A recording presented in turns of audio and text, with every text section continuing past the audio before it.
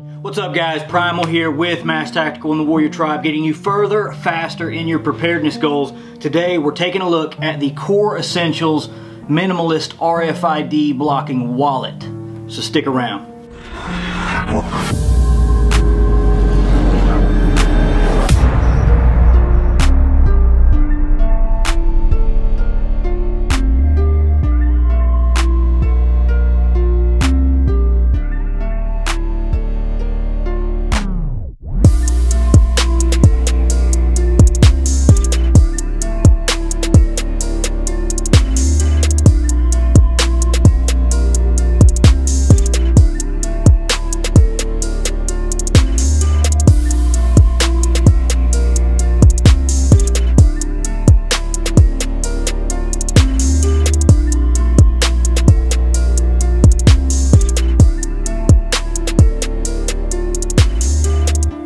Alright guys, welcome back. So we're taking a look at the Core Essentials Minimalist Slim Wallet here. This is a leather and carbon fiber hybrid style wallet. It's an RFID blocking wallet, so you do get some good security features there for your cards.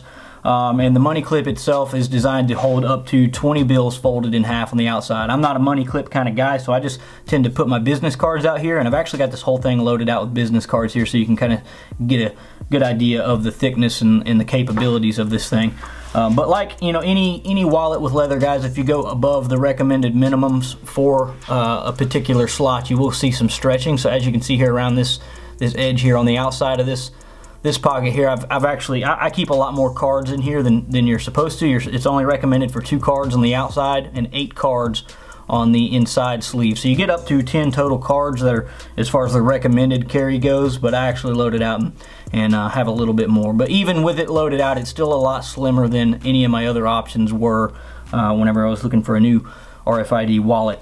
So another cool thing that I like about this wallet is that it is actually separatable to where you can take the money clip out from the leather portion. So we'll go ahead and remove my cards here on the outside, and as you can see, this money clip will actually slide out. So if you wanted to, like if you're going to a pool or something and you just wanted to have like your room key card and a couple bills with you or something, you know, you could just pop out that money clip and roll with the money clip. And something that I've actually had the idea to do, and I did this just for demonstration purposes here, actually on the back side here, I've taped a little dime to this just so you can see that you could actually, you know, if you wanted to or had some escape and evasion tools, like some quick sticks or something like that, you could just easily tape those to the back of this and have that, you know, kind of covertly tucked away inside of the wallet. And you know, if anybody was to ever steal it or something like that, they're probably not going to think to take that out.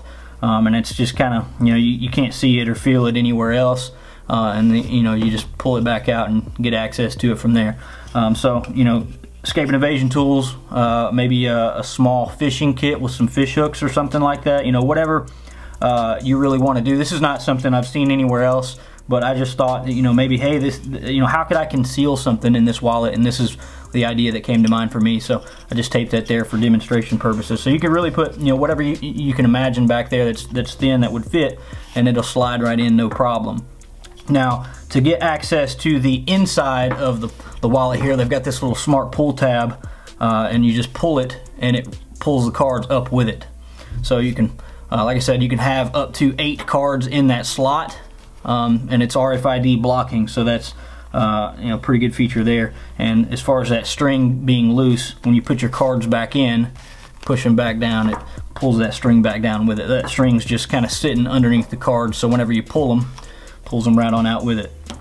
Now flipping over to the reverse side, like I said, we've got this little sleeve in the back here. It is recommended for just 2 cards, but I probably keep 6 or 7 in there myself. But as you can see, it's kind of stretched it a little bit. But like I said, that's to be expected when you're dealing with leather of any kind, guys. So as far as this RFID blocking center section goes, this is RFID blocking material, and it stops any unwanted smart chip scanning, which is, you know, a lot of the chips that you'll see with a lot of your newer debit cards and stuff like that.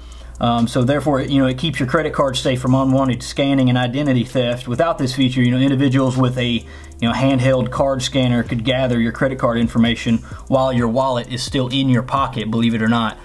So really awesome feature. I highly recommend anybody to, you know, if you're carrying cards, you definitely want to have some RFID protection, so this will do the job. So besides my intentional stretching back here by putting more cards in it than recommended, I've been using this thing for a couple of months, like I said now, and I've really not seen any kind of issues out of it. So the stitching is really superior to a lot of the other leather wallets that I've used, and I'm pretty rough on EDC items, guys. So you know, this thing is held up really well. No fraying in the stitching whatsoever. Nothing's came loose.